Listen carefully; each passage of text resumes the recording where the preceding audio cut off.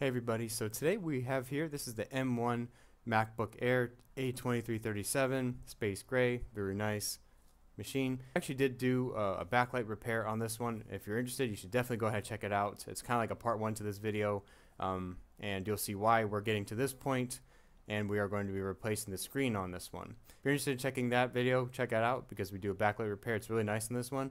It's very interesting, and I did actually look up a little bit. We have seen that there have been other people that have a common issue with that one, so it looks like that the UP700 is something that does fail quite often, and that can give some problems. So definitely check that video out. Otherwise, for this one, we are going to be replacing the screen, so let's just get right into it. We already do have battery, obviously, because we just did a repair for it. The customer did authorize the replacement screen for this one.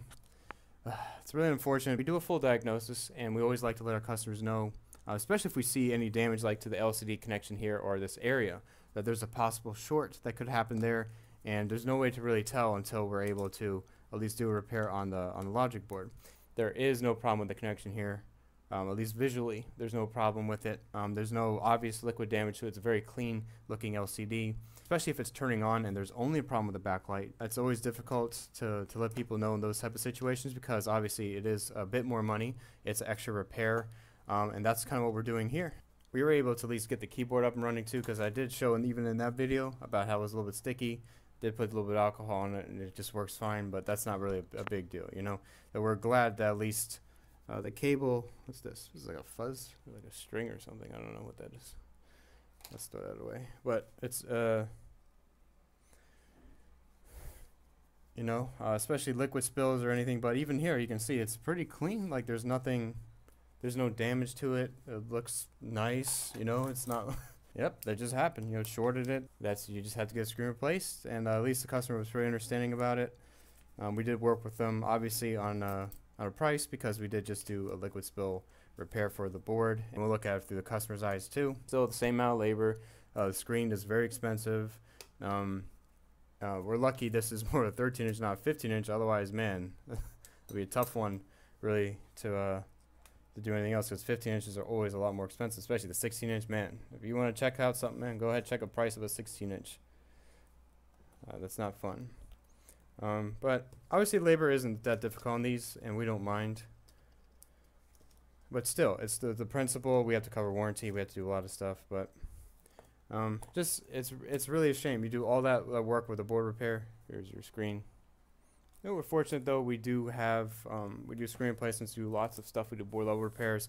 It's nice that we can at least offer the option of to do all this stuff. You know, some people do want to fix their laptops completely, and they want to be using their original stuff. They don't want to buy new stuff.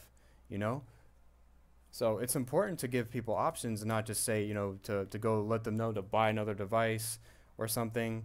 For this guy, we did let him know, if you just want to get his data, we can just transfer the data, because it's still the same thing, because the board repair is still a board repair, right? Because it's still the same thing to get the data off, right? Because the SSD is actually on the actual board itself, and there's no separate SSD. There's no anything else there. So we did give that option too, but you know, the customer wants to fix their machine. This is their machine. They want to fix it. It's a nice machine still. It's still cheaper always than getting another one. So why wouldn't you want to fix it? You know, it's still going to save you some money. It's yours. You know, it's a more personal. It's going to have all the data. It's going to have the operating system. It's going to have all your applications that are on there. I know those are usually pretty easy to reload, but this is still a very nice machine. You know, it's an M1. If this isn't the older Intel ones, this is going to take all the updates. This is going to give you all the features that you need. It's going to give you that nice speed. Doesn't have a fan. So I don't know if you want to call that a good thing or a bad thing, but hey, you know, it's your MacBook. You bought it. You spent all that money to fix it up. You know, maybe loaded maybe loaded one of the higher spec ones. You know, maybe you got 32 gigs of RAM, 64 gigs. I don't know. Like, if you think about all that stuff, even doing a full replacement on this, even almost replacing the whole thing, is definitely going to be worth it, you know, to fix absolutely everything. Because if you get a high spec machine, a lot of customers look at it, well, if you get a high spec machine, right, then you definitely know the value of it, and there is no cheaper way to go for it. You know, replacing a screen and doing a board repair is definitely worth it all the time. But if you're probably one of But you always have a lot of customers that think of it like, if I go to a Best Buy or if I go to Apple store and I didn't like customize mine, I didn't get any features, didn't get the latest processor, or I skimped out a little bit on the RAM and maybe the storage, then then it definitely makes more sense maybe to either just get data, or you don't want to do a full repair. But most people who want to do repairs, they know the value of their machine, they know why their machine is valuable to them, and especially if you spec it out and you're like, oh yeah, it costs this amount of money. Well, you probably got the lower end machine, or you're looking at maybe getting a lower end one, maybe like I remember back then they usually, most of the ones you see like in Best Buy, right, they're like the i5s and like 8 gigs of RAM and maybe 128 gigs of storage, and you're looking, well, that's how much does that cost? Oh man, that's the cost of that. Or maybe get a refurbished one. It doesn't cover the warranty as well. So it really depends on how you look at it, but most people know the value of their machine, and that's just kind of the principle of this whole entire fixing your repair. Like, people know, they go places, they get diagnoses of places, they know how much stuff costs. Never ever want to blindside someone. Like, if we believe that they need a screen or if they need something extra, we always want to tell them in advance, because that's the most important thing, right? We want to give them the most accurate quote we possibly can within our power. But if we do notice something, we just have to say it. If we believe there's a possibility of it, we have to let the customer know, because it's important. It's their money. It's not fair to be dropping other repairs on them when you full well know that's just not right. It's wrong.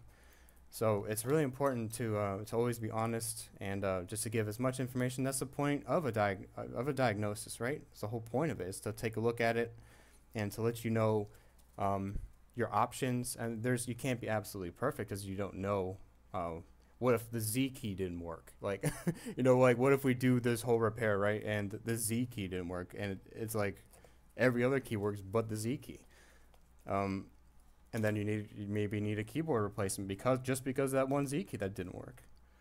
It's kind of the same type of thing. So there's always things that, especially like a computer shop, I'm sure every computer shop, if anyone's a computer shop owner, or if you're in any type of service industry, you understand that there's always a lot more that goes into it, and there's a lot more risks on our end. Some people just look at it as, oh yeah, they're just swapping two parts and that's it.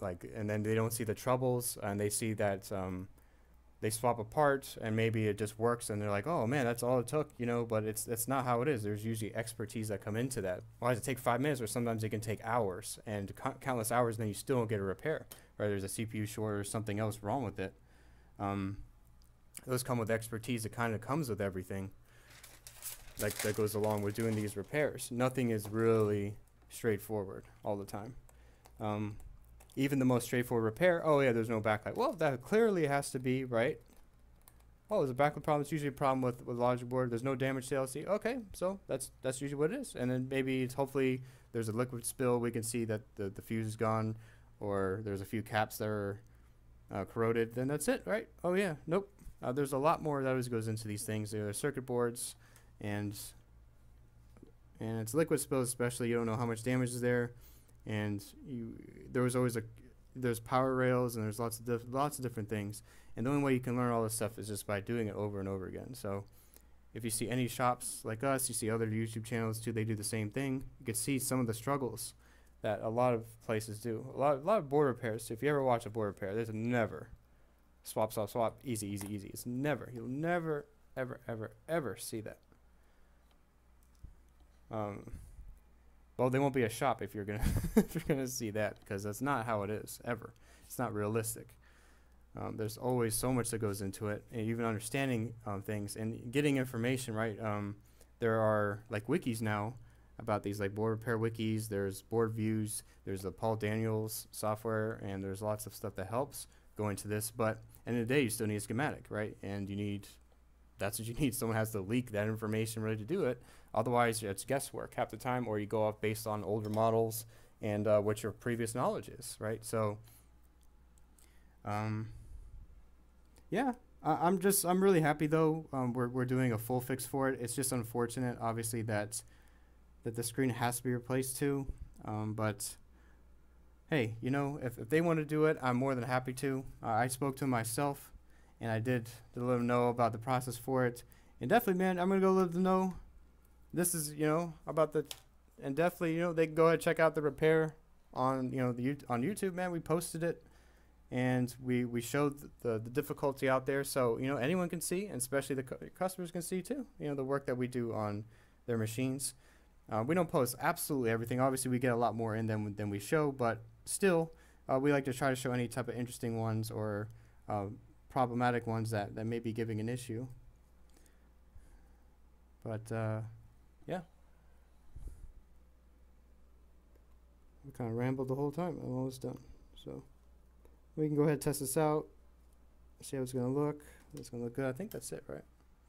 Everything but the LCD cable. But it makes us like upset because we always want to tell people up front we don't want to drop bombs on people about it. It's like hey man, there's another repair you need to do. Like it's not the most fun thing in the world to do that, even to say that, and how much work you put in. They don't know how much work you put in. If you watch the video, you'll see. Go ahead again, check out the video we did on this repair. It's really interesting. It's really good, and I've been looking it up, and there are some issues. It seems to be more of a common issue with that UP700. Looks like it's going bad, and the whole area kind of fries a bit. So go ahead and check it out if you haven't seen it. That was basically the part one. This one's just kind of me talking about, just rambling a little bit, but it's kind of the whole thing. All right, let's go ahead. I think this is good. Let's get our friend a brand new screen. All right, should be full repair.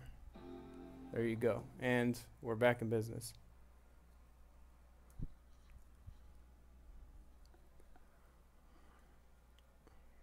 Okay, I guess it didn't take too long, did it? Nope. You guys with me the whole time? I really hope you guys were. I hope you guys enjoyed watching, just hear my little rant. Leave a like if you did, subscribe for more content. We'll see you guys in the next one. Take care. Bye.